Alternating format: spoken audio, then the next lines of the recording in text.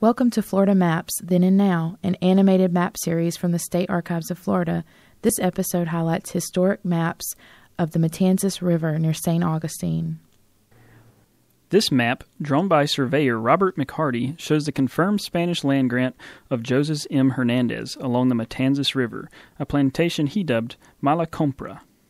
The river along the bottom, or west edge of the map, derives its name from events that took place at a nearby inlet in 1565, when Spaniards, under the command of Pedro Menendez de Aviles, massacred French Huguenots associated with the Fort Caroline settlement.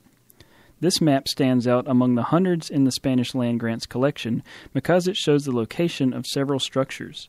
The small buildings that surround the large house on the left or north side of the grant may represent cabins inhabited by African American slaves owned by Hernandez.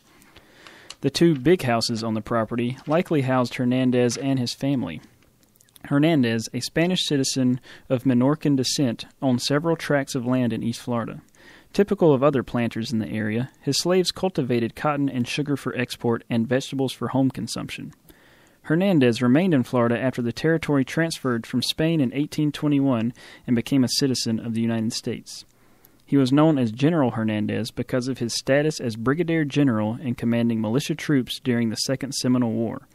In October 1837, Hernandez, acting under orders from General Thomas Sidney Jessup, captured the Seminole warrior Osceola under a white flag of truce. The deed, which took place near Hernandez's plantation in the vicinity of Fort Peyton, forever stained the military career of General Jessup and came to characterize the dishonorable tactics used by the U.S. Army to wage war against the Seminoles in Florida. This site is now preserved as the Compra Plantation Archaeological Site. It was added to the National Register of Historic Places in 2004. For more information about historic maps and other resources from the State Archives of Florida, visit floridamemory.com. In addition, Google Earth maps from this series are available for download. Thanks for watching, and join us again soon.